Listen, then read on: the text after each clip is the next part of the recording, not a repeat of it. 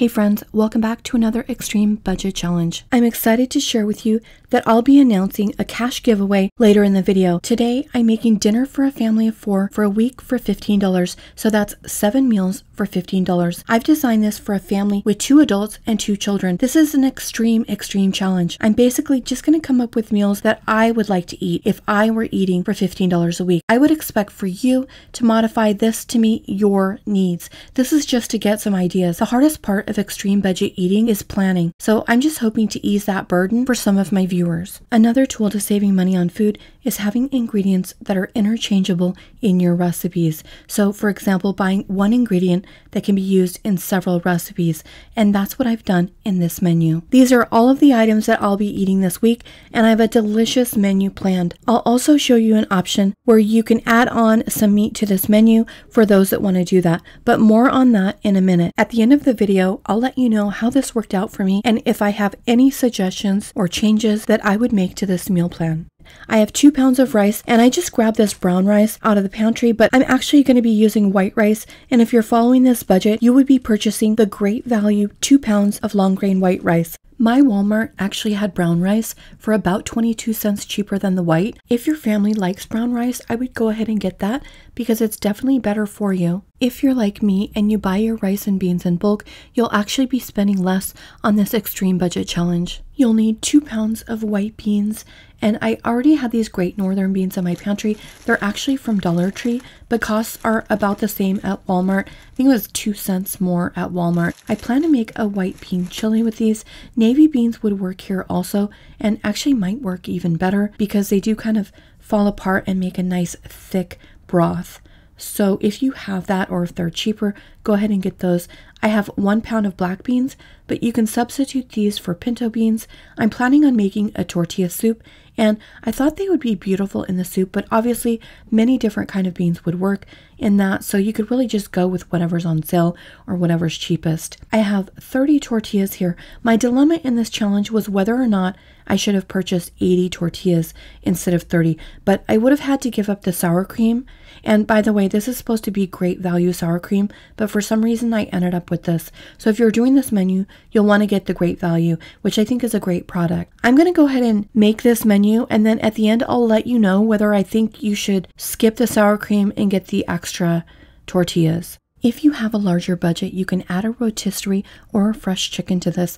I picked mine up for $5 at Sam's Club, but the last fresh chicken I got was $5.50 in my area, and they're a little bit cheaper at Aldi. I'll show some menu options with and without the chicken. I got a great deal on the cilantro, but it's already wilting, so I'm going to put this in some water and set it in the fridge, and hopefully it'll start to revive a little bit. For my first recipe, I'm making tortilla soup. This has to be one of my all-time favorite soups. In fact, I included this on the very first video that I made on my channel. I'll show 2 versions, one without chicken and one with. You can use either vegetable or chicken bouillon for your base. If you end up purchasing a fresh chicken, then obviously you can make your own broth if you want and use that.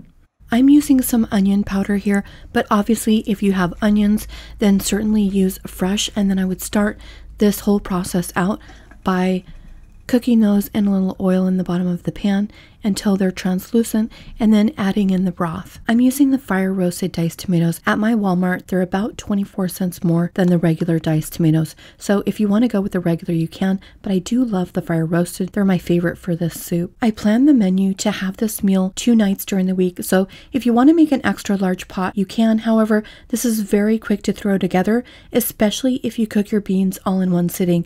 And before adding the black beans to this dish, you're going to want to rinse them very well. Otherwise, they're going to turn your soup a black color, and it's not going to be very appetizing. You can use any kind of bean that you want, but I thought black beans would look nice in this soup. I'm going to taste it now and adjust the seasonings. It actually tastes perfect to me, so I'm going to leave it as is. I've pulled some of the soup out and placed it in another pan. If you're not adding chicken, this would be the version you'll make. I'm adding 1/4 cup of rinsed rice to this. You can use a little rice in the chicken one as well if you want, but I wanted to show it plated without it because that's actually my favorite way to eat it. But if you're trying to fill tummies and feel more satiated, adding a little rice to the soup is going to help with that, and it doesn't take very much rice at all. I love to use chicken or other meats in soups, stews, or chilies because it stretches so far. This is about half of a breast, and I probably should have diced these into a little bit smaller chunks. You want to add your chicken in at the very end of cooking so that it's nice and tender. And if you prefer, you can cook this in your crock pot. We have to conserve the cheese, so I'm going to cut it in half and then cut that half into half again. I'll use one segment for the toppings for this meal. The magic in this dish is in the toppings. I think my favorite topping is tortilla strips. However, they do all work together to make some serious magic on your taste buds. I have the tortilla strips, the chopped cilantro, the shredded cheddar, some sliced jalapeno, and half of the avocado. You'll use the other half for the second night that you have tortilla soup. Here is the one without chicken. This is super filling with the rice, and it has such amazing flavor. You have the creaminess of the avocado and the chewiness of those crispy tortilla strips balanced with the freshness of cilantro and the crispy texture of the jalapenos. Here's what it looked like before the toppings. As you can see, it's quite thick. If you want, you could put a little less rice than I put in mine. And here is the chicken tortilla soup. You'll probably want to add some rice into the chicken soup to make it more filling, but I did want to show it to you this way because, like I said earlier, it is my favorite way to eat this soup. I recommend that whoever the cook is, that they distribute the toppings, because otherwise somebody will probably take too much of the cheddar or too much of the avocado. This is definitely an extreme budget, so we don't have enough supplies for everyone to have as much as they want, obviously. That being said, I was quite satisfied with it just like this, and this is how every bowl can look with our supplies. I made tortilla strips that I cut in half and then some that I left in long strips, and I realized when I was plating that I definitely like the long strips better, but that's just personal preference.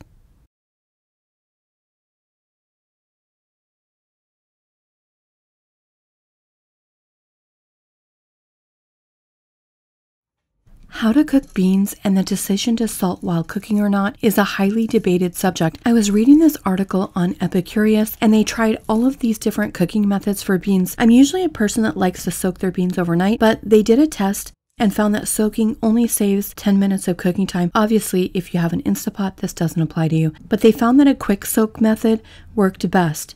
And in this method, they bring the beans to a boil and then let them soak for an hour off of the heat before returning to the stove to cook until they're finished. I like the idea of this because there are so many times where I forget to soak my beans the night before. In their study, soaking overall didn't save much on cooking time, but flavor-wise, they said that the quick soak was their preferred method. They thought that the beans had the best flavor, and they also said to make sure that you cook in your soaking liquid.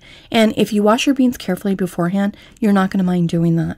Make sure when you add your green chilies in that you didn't accidentally purchase the hot kind. You definitely want to have mild chilies unless your family likes their food very spicy. Chicken bouillon or chicken broth is a common ingredient here, and you would just add it in to taste.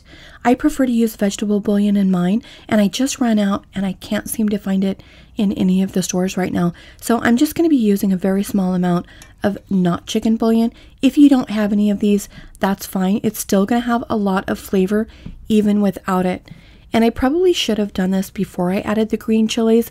I thought I would take out a small amount and add it into my blender just to puree it, but I realized the beans were soft enough I could just use my strainer and kind of mash them that way. But I'm doing this in order to make the soup thicker. If you need to make this stretch a little bit further, you can always add in some rice and just make sure you're adding in enough liquid to the line in the pot that feeds your family. I think every cook knows where that line is. Ideally, you have a pan that's big enough to where you can make enough for dinner for 2 nights for your family, so you can just cook once and eat twice. But I'm only making 1 pound of the beans because I'll be the only one eating this. And this year, we discovered that even the stems of cilantro are good. In fact, I would say it might even have more flavor than the ends. This chili is delicious without anything else. You could get away with eating it just like this. You might be wondering why I have all my toppings on the side like this, and it's because I like to add the toppings, then eat some of it, then add some more toppings, and eat some more. Well, you get the picture. For me, the toppings are what elevate this dish to a 10. You might be thinking that cheddar cheese would also be good on this, and I would have to agree, but I'm saving the cheese for my other recipes. I think if it were me, I would forego the sour cream and get a bigger thing of tortillas because the tortillas are definitely my favorite topping. But if you get both, you'll have to limit yourself to about 1 fried tortilla shell per person here. If you want more tortillas for the same cost, you always have the option of buying maseca and making them yourself. Every pound of maseca makes 38 tortillas, or you could get some flour out of your pantry, mix it with some water, salt, and oil, and make flour tortillas. Those are super simple to make, it just takes some time.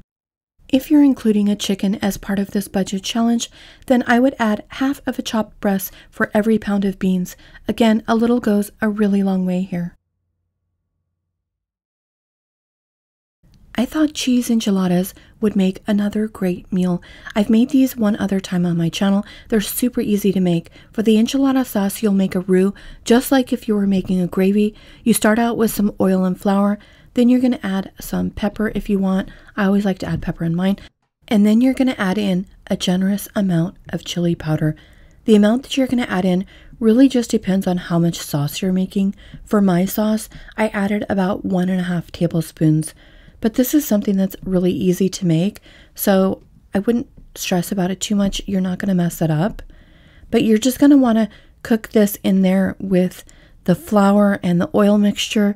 And then once it's done, or you feel like it's cooked for a little while, then you're going to go ahead and add in your broth. And the broth can be whatever you want it to be.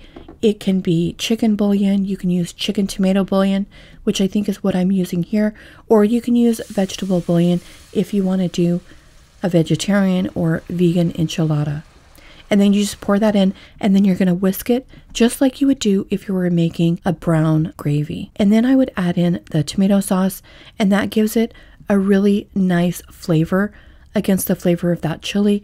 And I would just pour in the amount of tomato sauce that tastes good to you. I also added in some garlic powder, and I know some people like to add in cumin, but I didn't add any to mine, and that's pretty much it for the enchilada sauce. This is an easy way to make enchilada sauce with ingredients that most all of my viewers are already going to have in their pantry. Obviously, if you want to make more authentic sauce with dried chilies and whole tomatoes and onions and garlic, you can certainly do that by rehydrating the chilies and then putting everything in the blender and doing it that way. But this is just a really easy way to do it with ingredients that everyone already has on hand. The last time I made these, I coated the tortillas in the enchilada sauce and then filled them with cheese, which is definitely a messy way to do it. Next time, I'll just spoon a little of the enchilada sauce into the baking pan and then spoon some of the sauce on the inside of the tortilla. It would be a much easier way to do it. But I had wanted to try this method at least once, and it did turn out to be some very delicious enchiladas. Here I'm showing chicken enchiladas that I made with canned chicken, but obviously if you purchase a chicken, you can probably get enough from the legs and the underside of the chicken to fill your enchiladas. It really doesn't take very much at all, and be careful when you're making the cheese enchiladas to not overfill them because you only need a small amount. This is such an inexpensive and delicious meal to make that I think it should be in everyone's meal rotation. I like to make a big batch of these because they're so good for leftovers. I got these pans at Dollar Tree and they're perfect for enchiladas. I plate the meal just like this and then cover it with foil and then throw it in the toaster oven the next day to reheat it. It makes for such a quick meal, and enchiladas are my all-time favorite leftover meal. For the rice, I just used my Aroma rice cooker, which is one of my favorite kitchen appliances. It makes perfect rice every time. I added a little bouillon in with the water and then poured that over the rice. I think here I'm using tomato chicken bouillon. You can also add some dried parsley to give it some visual interest if you want, but this is always so good.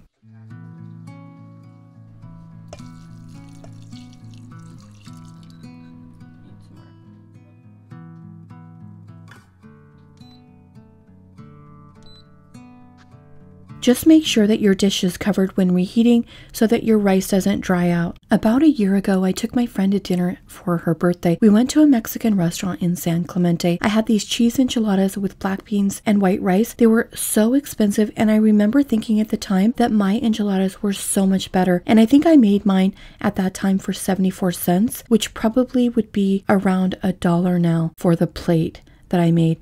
I just looked at current pricing for that restaurant, and it's almost $17 for the plate, and that doesn't even include drinks. Okay, now let's talk about the fun stuff. I'm doing a $100 Visa gift card giveaway. To enter to win, you have to be publicly subscribed to my channel, like and comment on this video, and turn on all notifications. The winner will be picked by a random name generator and announced December 19th via community post. So make sure you've turned on all notifications so that you'll receive that post.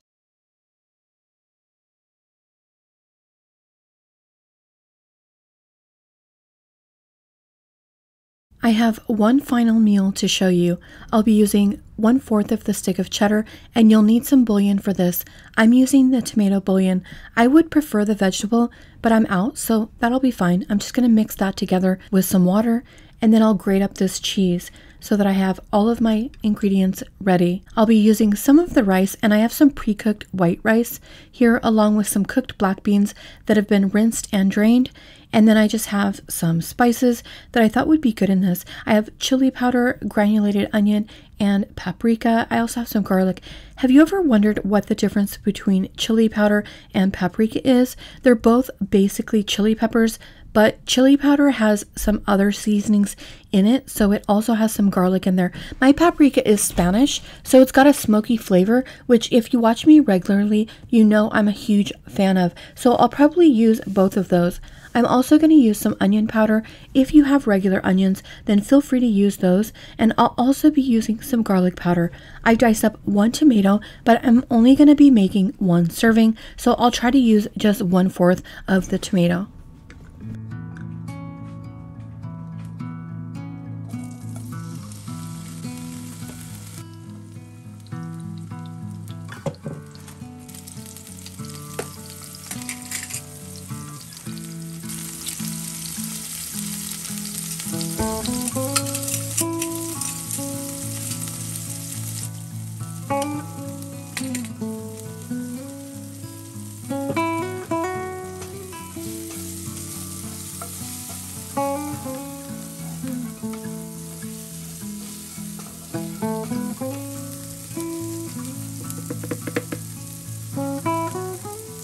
I was doing one of my $1 a day challenges when I discovered how much I like rice that is made like this. Basically, it's the same style that you would make egg fried rice, where you cook the rice first, and in this case I'm cooking the rice from a cold state so that the texture on my rice is going to turn out perfect. Some recipes have you make one-pot dishes, but I find that those can create mushy rice, and I'm super picky about my rice. I want it to have the right texture.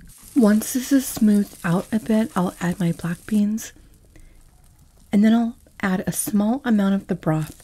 And since I ended up making 2 servings, I did add some more of the tomato in. Then I gave it a taste test and adjusted my spices. I added a little more garlic powder and then some more paprika.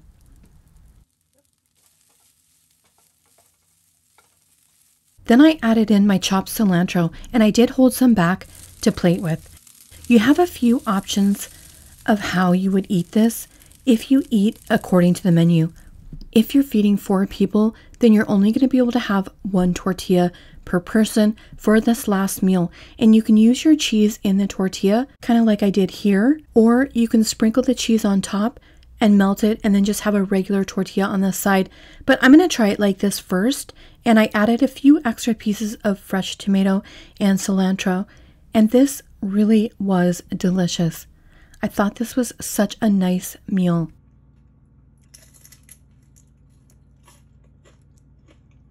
And then I tried it with melted cheese, and I thought that was good too. It's definitely a rich dish, so adding a little acid to it in the form of some Louisiana hot sauce, or in this case Crystal, which I guess is Louisiana hot sauce, or if you have some salsa, or maybe even just some Taco Bell packets laying around, that would be really good. And then of course you can add chicken to this if you have any left, but it just really did seem to hit the spot. I tried this along with some tortilla chips, and that was really good too. I guess I could have fried the tortilla into chips, but that doesn't really seem like enough to fry up. I think corn would be a nice addition to this mix, along with some green onions. And then if you have any sour cream left over, which you might not at this point, but that's another option as well. In conclusion, I thought this was a really nice menu with delicious food. I think if I'm feeding a family of 4, I probably would have skipped getting the sour cream and used that money to buy 1 more pound of rice. There's enough to pull off the menu, but nothing extra. There are so many things you can do with that extra rice. I'll leave some tips for you in the description area of my video. Don't forget to enter for the cash giveaway. Make sure and subscribe to my channel, hit the like button and comment so you'll be entered in the giveaway. Thanks so much for watching, friends. I'll see you Sunday. Morning has broken, my windows are open. Wanna feel the wind blow through my hair. Which way do I follow? What happens tomorrow? I turn to you and hope you can guide the way. Sometimes I give up, just wanna be on my